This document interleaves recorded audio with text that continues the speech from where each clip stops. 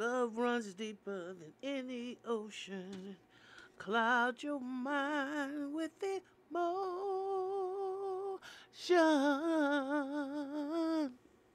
But everybody plays a fool sometime. No exception to the rule. Listen, baby. It may be factual, it may be cruel, but I ain't lying. Everybody plays a fool. Du- du- du- du- du- du- du- du- Ooh. How can you help it? Good morning, good afternoon, good evening, family. Welcome, welcome to the mental house with me, your host, the DJ. That's why I like to talk about this mental stuff, because it's really important that we deal with our mentals, okay? And as much as I don't like to talk about people personally or say anything that's disruptive, I'm going to say this in love. And that is me constantly seeing Boosie. Yeah, Boosie badass. Making derogatory comments that just really have no place. And y'all know, I defend him a lot. Like I told you, I sat in with when he interviews with Homer Blower a lot. Okay, or the time he came to me here and for Mike McGee, I thought, and he did a concert actually for young kids, the young people. And I thought that was okay. A lot of them that really went for that music and his rap style was there until it had some fighting going on right out in the middle of the boulevard. I was like, oh, shoot, this music is real ratchet, okay? Because I hadn't really heard of him, tell you the truth. But no, as I begin to listen to him, and like I said, him being a affiliate with Homer Blow every time he come through Milwaukee, um, I I saw a different side. But now I have to I have to address the hypocrisy, and I wouldn't be me if I didn't. Cause see, as a person, like I told you, that ran a group home, I totally disagree with how you raise your children. However, they are your children. Okay? That's why half of it is dysfunctional. You talking about Tootie being in Baton Rouge and you don't want him there. Okay, but everything you've showed him directs him there. All the life experiences that you did and showed him and did in front of him draws him right to that place. So ain't no sense in you trying to act like I tried my best to get up out of there and look up, now he in the suburb and I'm not. Listen, the seeds you planted, and since you come from a Southern Baptist background, what a man soweth, that shall he also reap. Remember that? So you done sowed them seeds already. Okay? So you can't be pissed off when it comes back to rise up. Okay? And I can't stand. This is what I would tell you. If you came back here to see Homer Blow and we sat down and I could chop it up with you again, I would let you know. I don't I find it very it's like dehumanizing. I know that's not who you want to be. And it's got nothing to do with somebody trying to tell you when you speak your mind. The first thing is you pick your audience. And if that's how you feel, that's how you feel. But I would challenge you to say most of the things you say are dehumanizing to the spirit of females and women in the first place. Okay? You presented yourself that way.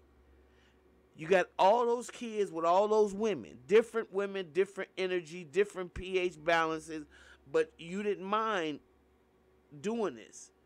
And now you want to call your little girls who are teenagers now, who are not willing to live the fairy tale and the lie anymore, but are allowing their feelings about you to really come forward, especially that one that's probably just like you. What's her name? I told y'all, niggas. I told y'all. Yeah. That's who you're not getting along with, and you say you shouldn't talk. She should never talk to her father that way. But a father should never call his daughter a bitch either. A father should never, ever do that. Because at the end of the day, he's the highest. He's the first man a little girl falls in love with. And when he disappoints her, kills her spirit. See, and when you somebody nobody can't say nothing to, because hell, if you buck up to your own mama, most people that feel some kind of way ain't gonna say nothing to you, because that's the dysfunction of a lot of us in our black families. It's like if you growed up with a preacher, and he think he's 100% right, and he's saying crazy shit that ain't got nothing to do with that Bible. Okay? It's his own personal beliefs, and he pushing it off on everybody else, and everybody don't want to deal with that. So it's not you speaking. You're trying to force them into your truth, and I think that's a bad thing to do. I know you don't want to hear this, but I wish somebody could get this to Boosie. He'll recognize my voice. He should. I mean, and then lastly, I want to know, why did you take the girls to see that in the first place? First of all, what made you think it was okay? You want to talk about you walked out because it was a gay love story. First of all, did you read the book? Because it is the book that was turned into the first movie. Do you know who Alice Walker is? She's a woman who likes women. Who used to go with give me one reason to stay here and I'll turn right back around. That was her woman. So first of all, you didn't read the book because you probably don't read enough. Okay? And then you got the nerve to say it's a gay love story.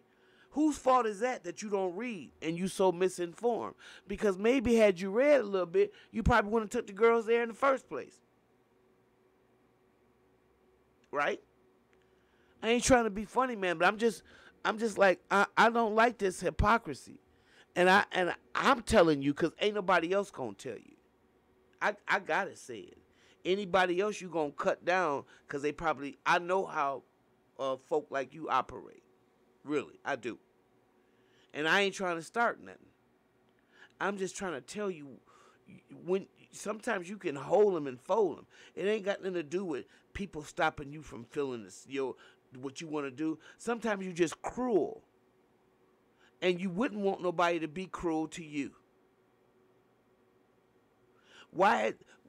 Lastly, why you feel it's okay to let Ray Ray or Tootie get sucked off, and then you talk about your daughter being a bitch and having sex behind the bleachers and talking about her like a dog, but you are also promoting that with your sons. You don't feel it's a problem. In fact, you giving them brownie points. Come on, dude.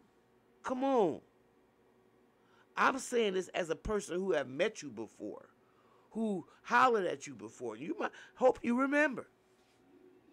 Talking about 2007, 2006 maybe, around that time. Okay? You got Aviana, Poison Ivy, who's just like her daddy. I mean, walking in your footsteps. She's your firstborn. And see, as a father, you don't know that the first man that a girl falls in love with is if he's leading in the right way, or if is her father. It takes her growing up to see that, damn, really this nigga ain't shit. But I still love him.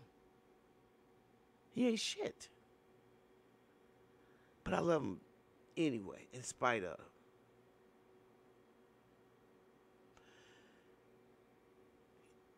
You have a daughter who's a part of the LGBT community. Now you're, in my opinion, breaking her spiritually every time you say something derogatory about same-sex relationships. Ain't nothing gonna hurt you to keep it to yourself. You ain't got to say every damn thing you think. You don't have to do that. Especially when you're dealing with your own product, your own offspring. You can't do that. And if you continue, all I can think of, you showing me just, you want to control your kids' minds. Just like you wanted to control MJ for wanting to have a different haircut. Control. Now you want to do that. And that's what it looks like on the inside, outside looking in.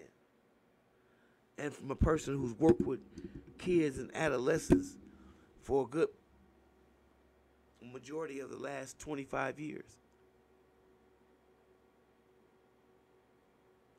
You need to check yourself because you're being real hypocritical. And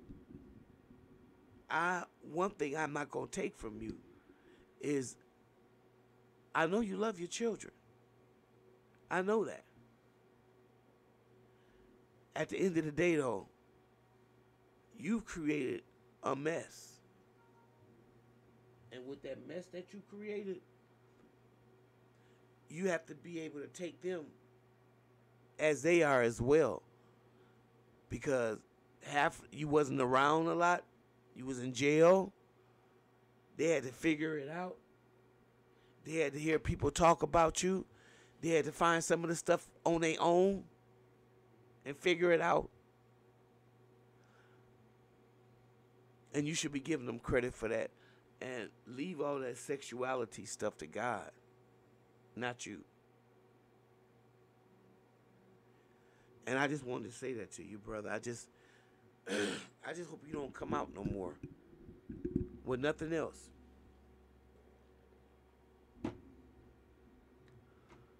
I'm sorry, y'all. If you like what you hear, subscribe and share the channel.